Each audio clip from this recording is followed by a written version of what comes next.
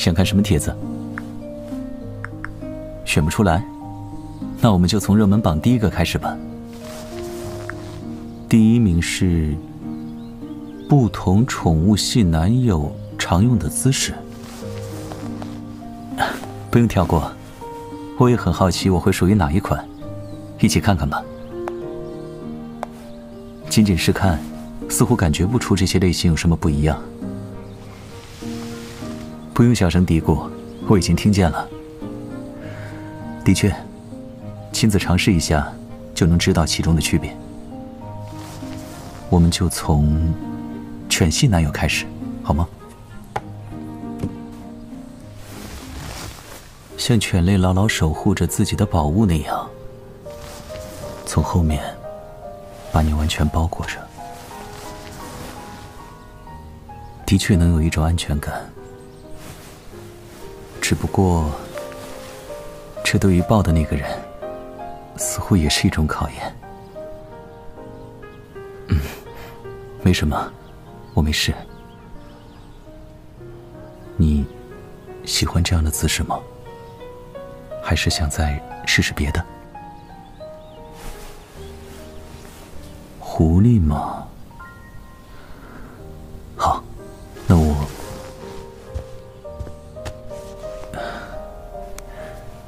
帖子上说，狐系男友都非常狡猾，喜欢通过一些细小的触碰来引起猎物的注意。我这样从眉眼开始触碰你，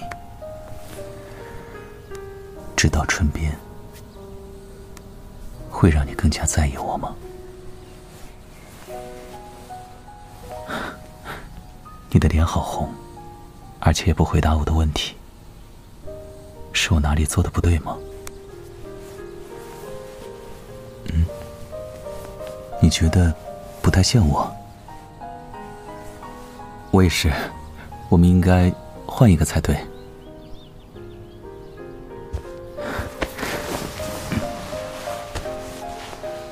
像这样和你紧紧依靠，把重量都交给对方的感觉，是你心目中的我吗？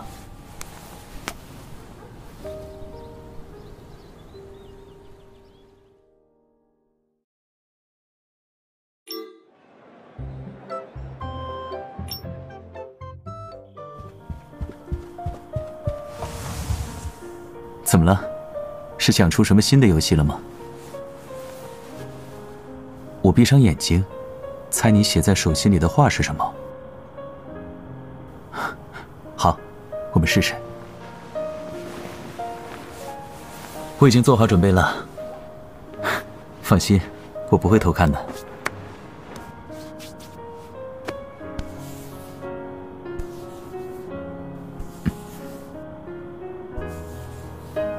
没事，只是你的头发垂下来碰到我，有些痒。